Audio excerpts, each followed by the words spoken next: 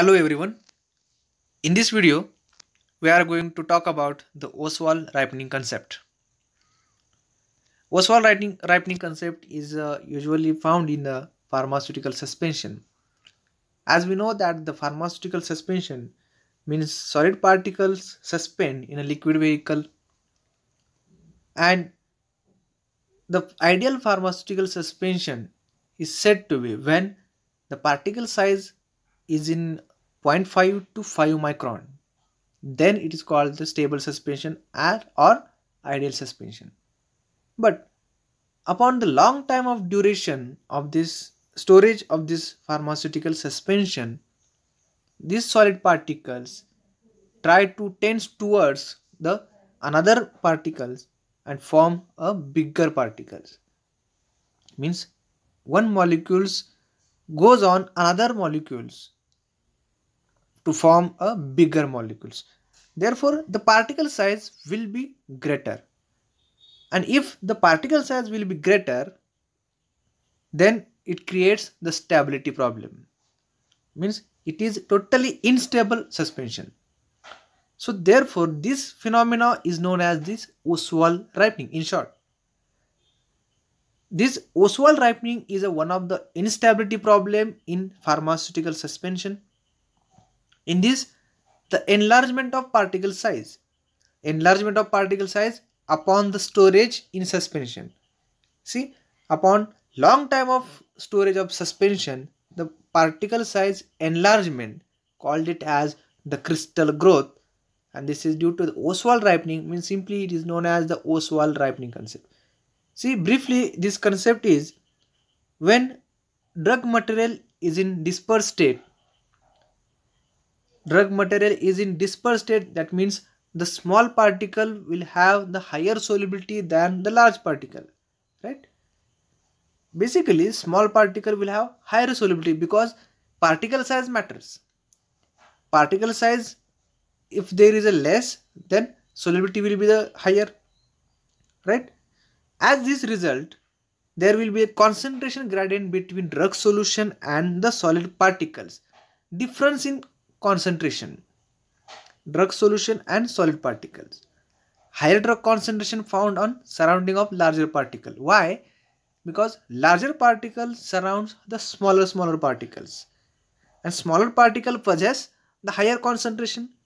So here the fixed first law of diffusion is occur. As per this fixed first law of diffusion, the particle diffuses from higher concentration to lower concentration, right? That is simply the environment of smaller particle diffuses to the surrounding to the large particle. As this results, the concentration of the drug decreases around the small particles, while concentration of the drug increases around around large particles. See, I repeat this sentence. As this result, concentration of drug decreases around small particles. Why concentration of drug decreases around small particles? Because diffusion of this particle taking place to higher drug concentration to lower drug concentration.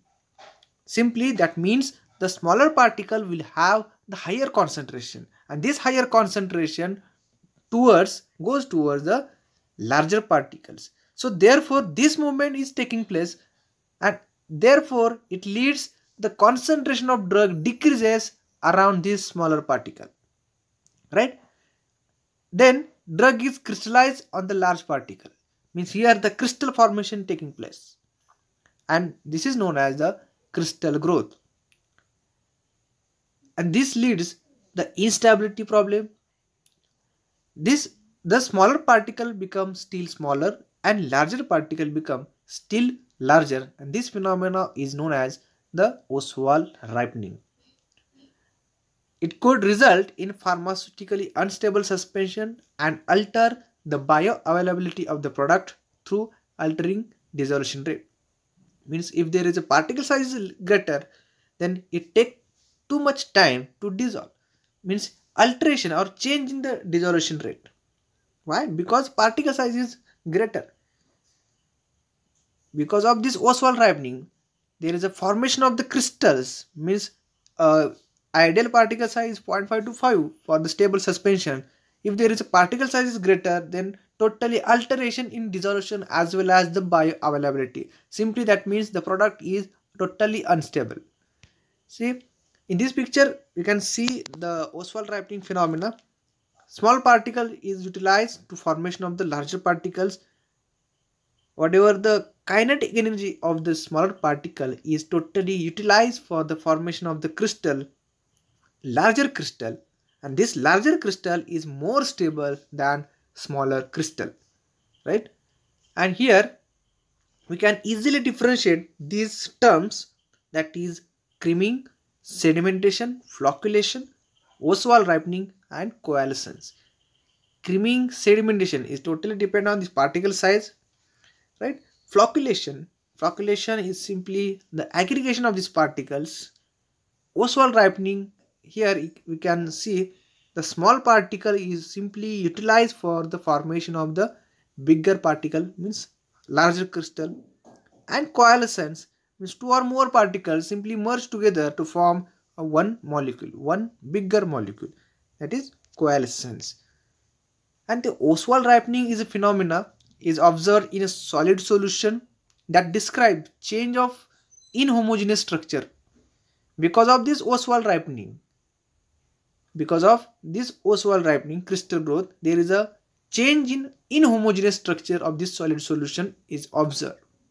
That is, small crystals or solid particles dissolve and again it redeposit onto large crystals, right? Smaller particle dissolve and again it redeposit on the large crystals. This is known as Ostwald ripening phenomena. This Ostwald ripening is instability problem of this pharmaceutical suspension. Thank you for watching.